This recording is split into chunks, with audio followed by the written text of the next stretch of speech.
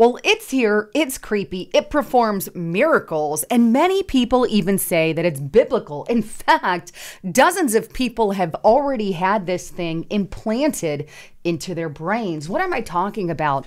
Well, I'm talking about this new technology that has hit the market within the last couple of years, in which they claim through brain implants, they can cure and fix things like blindness and paralysis.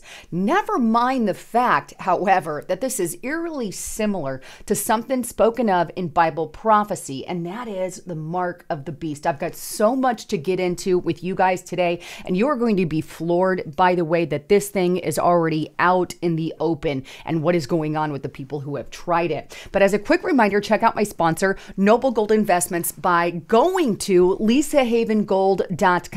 If you have not protected your investments, then now is already the time to do that. In fact, you're really pushing at the end of the envelope here. You need to give them a call. Let them know you heard it on Lisa Haven, and just talk to one of their experts about how you can diversify your profile, get a 401k, or better yet, get an IRA backed by gold, silver, and precious metals. Fill out this information and click that Get It Now button, and they'll go ahead and send you the ultimate gold and silver investment guide for free.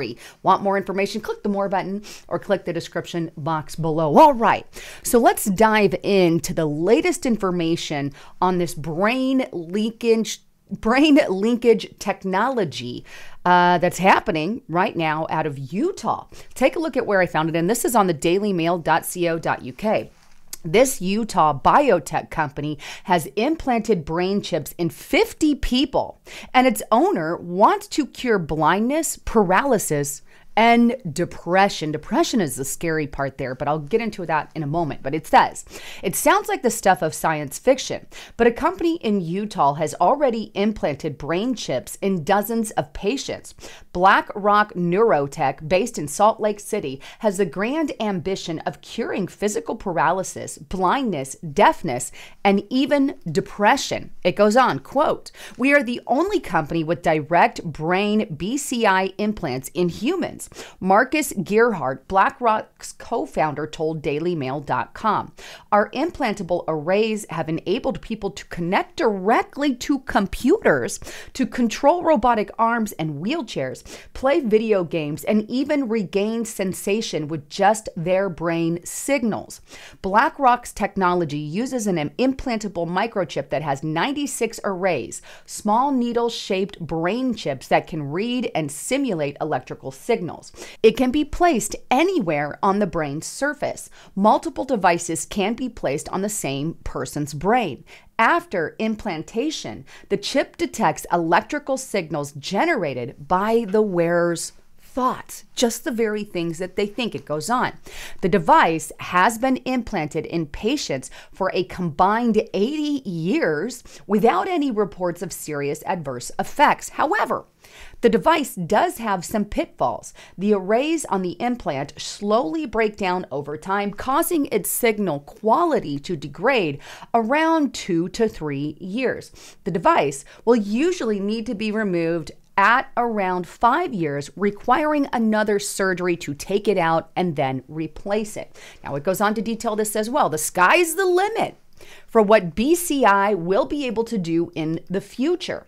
Mr. Gerhardt believes that the technology could be used in the near future to deal with everything from restoring lost memory to PTSD to depression." Depression. Think about that kind of technology and the power, or shall I say, the potential for misuse in this kind of neuro-linking, if you will. And speaking of brain technology, we also know that this is something that Elon Musk has been highly involved in. Take a look at theguardian.com. Elon Musk brain chip from Neuralink lines up clinical trials in humans. And we also know that the FDA put their stamp of denial on Elon Musk just this past March. FDA rejected Musk's bid to test brain chip implants in humans, report says, and that is on Forbes.com. So no approval for Elon Musk, but hey, Utah over there. But either way, I really want to get into the potential dangers of this kind of technology. We have people out there saying, oh, we're doing this in the name of, curing, and that's a very bland word, blindness, paralysis, depression, these kinds of things.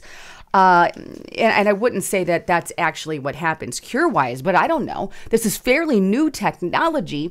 And while it sounds beautiful on the surface, right? We can help those who have been paralyzed. And by the way, in case you guys don't know, my father was paralyzed for about a good year.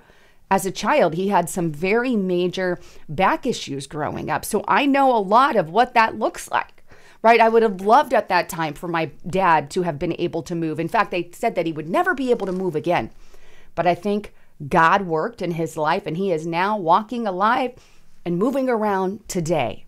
But either way, I understand there's a lot of people out there who maybe don't want to be blind, obviously, or don't want to be paralyzed or want ways to fix that. It's amazing, right? However, what is the cost for this kind of technology? An implant in your brain that they say can connect to the internet and cure things like depression, PTSD, or aid it in some way? That's a pretty bold claim to make, for starters. And I'm not saying it would cure anything at all. But if you think about when they put that in your brain, right, to help with depression or fix depression or whatever their claim is, how exactly are they helping it? Are they manipulating the way that you think to make you happier? I mean, really, I would like to know how exactly this little chip is going to go about doing that. Because, hey, who's to stop them from using this type of technology, on those pesky little conservatives and MAGA supporters who love freedom? Let's just get them chipped to make them think in a whole new direction. Does that technology have that potential? And I can't help but shake the fact that it absolutely does. In fact, it's biblical. In the book of Revelation, chapter 13, it talks about a little thing called the mark of the beast that will be given power to speak, right? Take a look here. And this is interesting. Here it is. And it's talking about the false prophet and the Antichrist. And it says, and he, false prophet, Antichrist, had the power to give life unto the image of the beast. This is just an image of some sort, right? And the image of the beast should both speak and cause as many as would not worship the image of the beast to be killed. If you don't worship this thing, you're dead. You're dead, right? And he causes all, small and great, rich and poor, free and bond, to receive a mark on their right hand or their foreheads, and that no man can buy or sell without it unless he has the mark or the name of the beast and the number of his name. In other words, if you don't have this little chip implant put in through your forehead, wait, that sounds a lot like this brain link technology. And no, this is not something I support. I support free speech, by the way. When Elon Musk is standing up for free speech, I support that. But with these brain chips, no, I don't support that. But think about that. Brain chips in your forehead, brain chip technology, or in your hand, your right hand, right? And this, if you don't have this, you can't buy, sell, or trade. And a lot of people speculate, a lot of biblical scholars out there say, well, what would keep someone from just removing this chip, to say, get back into heaven? Because those who have this chip also are marked, if you will, by the Antichrist, by the false prophet, for Satan. That's what this is talking about in that scripture. And it's saying those aren't people that are going to enter heaven. And so a lot of biblical scholars speculate that people will be unable to take these chips out, or maybe those chips that are implanted will convince those people never to take it out. And this kind of technology exists today, already active in about 50 some odd people who are doing some kind of trials. I mean, maybe there's more to the story. But it's downright chilling when you know Bible prophecy and you know what's going on. Of course, I want paralysis to get better. I want, things like, people who are blind to be able to see again. Nothing wrong with that. But who's to say this technology will not very easily be corrupted?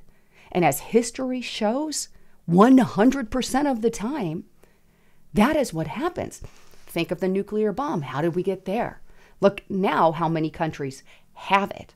Look at the atrocities that we've already experienced in history's past all throughout time.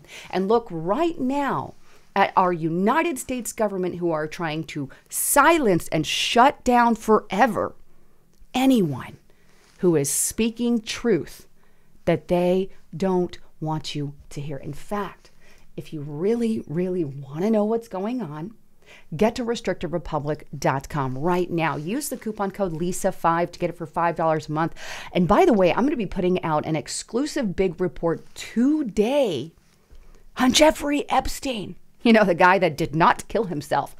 Well, there's more to the story concerning, some new information that has just surfaced. If you want to get my assessment on that, get to restrictedrepublic.com and check it out today. Anyhow, please leave your comments, your thoughts, and concerns. Please make sure you're still subscribed to my channel here on YouTube. They have been unsubbing people en masse, unfortunately. And thank you guys again for following me here on YouTube. I really appreciate and love every single one of you. I'm Lisa Haven, signing out.